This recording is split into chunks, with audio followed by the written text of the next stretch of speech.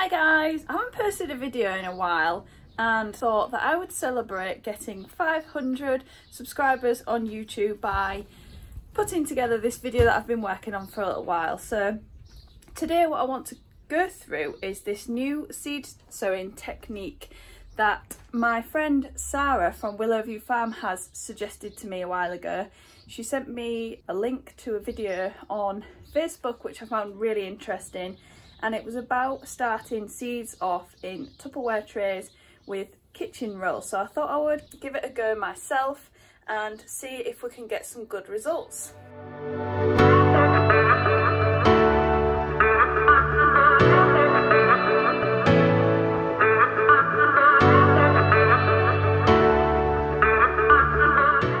So if you follow me on Instagram or Facebook, you will know that a couple of weeks ago I put a bit of an honest post on about my unlucky experiences this year with seed sowing and getting everything off to a good start.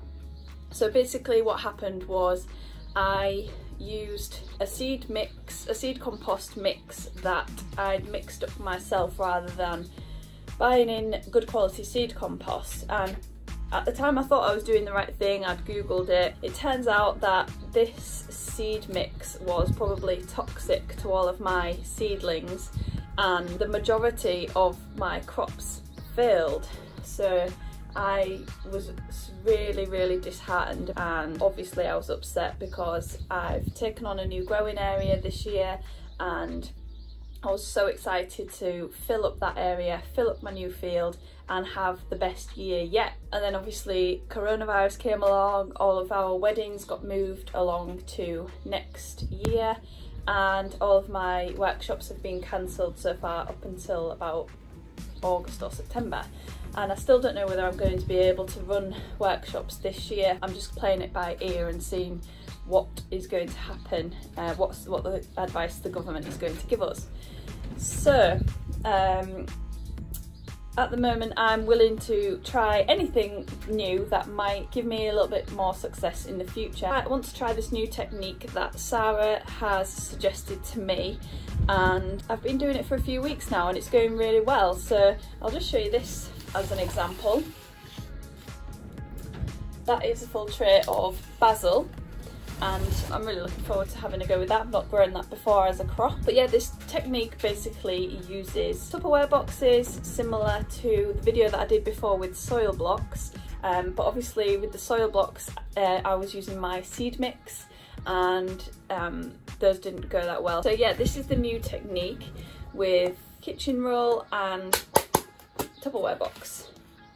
So I've been trying delphiniums in this video, but I've been trying it obviously with the basil that I just showed you and lots of other things. So I've managed to sort of catch up with the amount of seeds that I wanted to grow this year, but I've still got quite a few empty beds. So what I'm hoping to do is focus on biennials. So I'm going to sow lots of foxgloves, hesperis, wallflowers and things like that that I can fill up my beds with this summer and produce lots of nice flowers for next May and June. So fingers crossed for that, and I'm going to be using this method because I've got on with it so well. So I'll take you back to a couple of weeks ago when I first started off the delphiniums from seed. So this method involves starting seeds off in kitchen roll in these Tupperware trays. What I'm going to do first of all is line these trays with some kitchen roll, and this just creates a nice damp atmosphere for the seeds to germinate. And then I'm just going to damp it down really slightly. I've got my damp tissue paper and I've got my seed packets here and my plant labels. So I've got these seeds from Plants of Distinction. I've got Delphinium Centurion Lavender and Delphinium Delphina Rose. I'm just going to put the plant label into the tray that I'm using, and I'm literally just going to sprinkle the seed onto the tissue paper.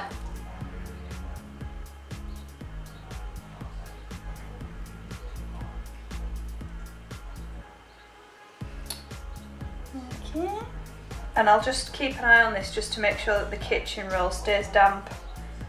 And I'll spray it with a little spray bottle if needs be. So apparently delphiniums like the darkness to germinate, so I'm going to sow these and then find a nice dark warm place to put them.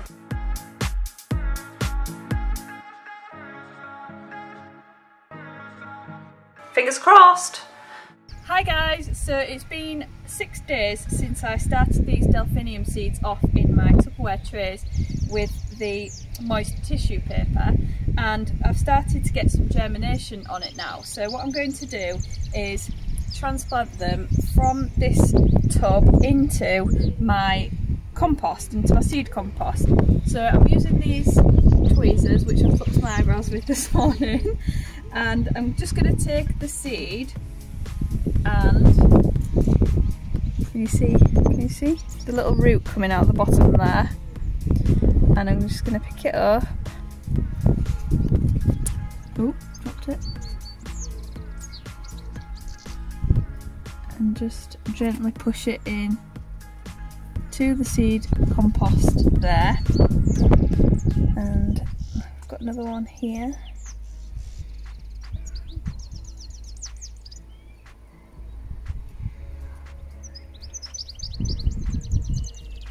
Just going to gently put it in.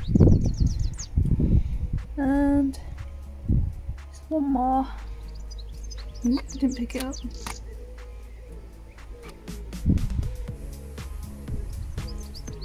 And there we go, we've only got 3 so far, so I'm going to keep checking them, and as the root comes out of the seed, I'm going to keep going and filling up this tray. So it's been a week since I put the sprouted delphinium seeds into the trays, and I had started to worry about them a little bit because I thought maybe the seed capsule wasn't going to come off them very easily, just because they haven't sort of pushed themselves through the soil and it hasn't sort of scraped the seed off the plant, but they seem to be coming out now, which is good. 7 days after I've put them into the soil, into the compost, so yeah, exciting. So it's now the 16th of May and I'm still taking delphiniums that have sprouted out of the trays. So they've been steadily producing roots for the last couple of weeks. In this tray I've got about 3 or 4 seeds that haven't germinated, so I'll give them a little bit longer and see what they do. And today I'm just going to pot these up again and carry on. I'm really pleased with this method, it's working really well. I've not had much success with delphiniums before, and I'm looking forward to having a really nice full bed of them next year, hopefully.